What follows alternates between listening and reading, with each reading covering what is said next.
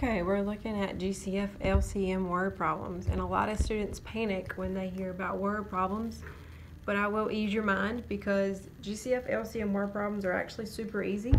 Remember, you got to use that upside down birthday cake, but also all you got to do is look for some keywords and it'll tell you exactly what you're doing every single time. So let's read this question real quick. At the grand opening of a new store, every 9th customer will receive a balloon and every 12th customer will receive a $10 gift certificate. Which customer will be the first to get both a balloon and a gift certificate? Alright, so what they're saying is there's this grand opening of a store, the line is super long, there's lots of people coming in all day long, and certain customers are going to be getting a gift, so every 9th and every 12th.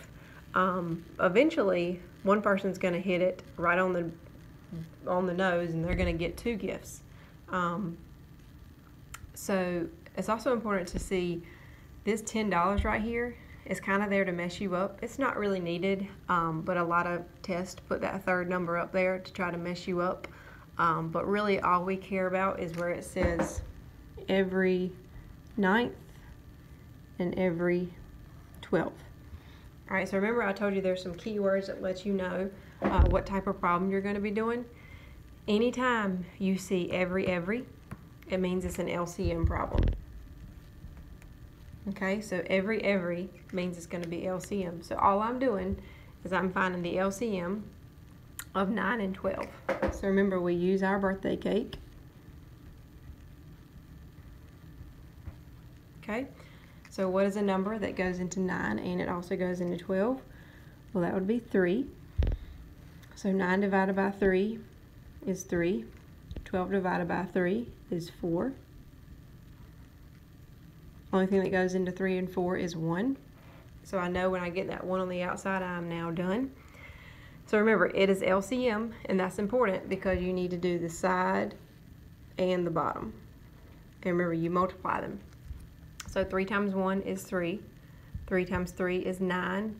9 times 4 is 36. So that means that the 36th customer is going to be the first one that gets both prizes. So remember, just to show you what I just did, I did 3 times 1 times 3 times 4. All I did was multiply those numbers that are on the outside and the bottom. Okay? But remember, if you see every, it's always going to be an LCM problem. Okay? All right, let's look at another one. Okay, still doing GCF LCM word problems. So it says, in gym class, the coach is dividing the students into teams. Each team should have the same number of boys and the same number of girls. There are 84 boys and 72 girls. What is the greatest number of teams that the coach can make? So once again, I'm looking for some keywords. Now this one is kind of a little bit easier in my opinion. It says the word right here, greatest.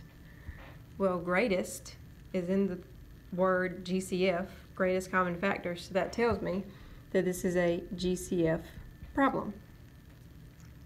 Okay, and fortunately, from what I've seen on tests, with these types of questions, greatest is the one they use most often, which should be nice for you because, like I said, greatest is in the word GCF, so it makes it a little bit easier. This one just gave me the 2 numbers, so it didn't even confuse me with a third number. So all I'm doing is setting up my 2 numbers. All right, and what's the number that goes into 84 and 72? You have more than one option here, but I'm just going to start with what I think most students will use, and that would be 2. All right, so 84 divided by 2 gives you 42. Okay, 72 divided by 2 gives you 36. And it does not matter that we've got the bigger number first. It doesn't matter at all. It won't change anything. Okay, so now we're on to this row. What's the number that goes into 42 and it also goes into 36?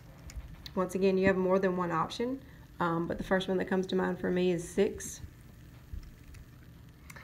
All right, so 42 divided by 6 gives me 7. 36 divided by 6 gives you 6. Okay, so what's the number that goes into 7? It also goes into 6. That would be 1. All right, I got that 1 on the outside, so I now know I'm done. But remember, it's a GCF problem, so the only thing I care about is the outside. So I multiply what's on the outside. 2 times 6 times 1 gives me 12. Okay, let's look at another one. Okay, so this one right here. Now this one might scare a lot of people because it's really long and there seems to be a lot of words in it, but remember, if you can focus in on those keywords, it'll make life a little bit easier. So let's read it real quick. The lunch special at Dale's restaurant repeats every 8 days, and the lunch special at Emily's restaurant repeats every 12 days. Both restaurants are serving the same lunch special today. Chicken fried steak with gravy. How many days will there be until the next time both restaurants again serve chicken fried steak with gravy? So once again, a lot of words might scare some people, but remember, I'm looking for those key words, and I already see it. Every. All right, and I just told you a little while ago, when you see every, that means it is an LCM problem. Okay, so I'm finding the LCM of the 2 numbers they gave me. They gave me 8 and 12. Okay, so what's the number that goes into 8 and it also goes into 12? The first one I think of is 4. 8 divided by 4 is 2. 12 divided by 4 is 3. What goes into 2 and 3? Well, the only number that works is 1. I got that 1 on the outside, so now I know I'm done. But since it's LCM, that means I have to do the side and the bottom. Remember, you're multiplying. So 4 times 1 is 4. 4 times 2 is 8. 8 times 3 is 24. Okay? We'll do one more. All right. And once again, I already see some keywords. Hopefully you see them as well. It says every 6th person, every 10th person. Okay, so hopefully you understand now every means LCM. Okay, so I'm doing every 6th and every 10th. But what's the number that goes into 6 and it also goes into 10? Well, that would be 2. 6 divided by 2 is 3. 10 divided by 2 is 5. Okay, what goes into 3 and 5? That would be 1. I got that 1 on the outside, so I know I'm done now. But it's LCM, so I do the side and the bottom. 2 times 1 is 2.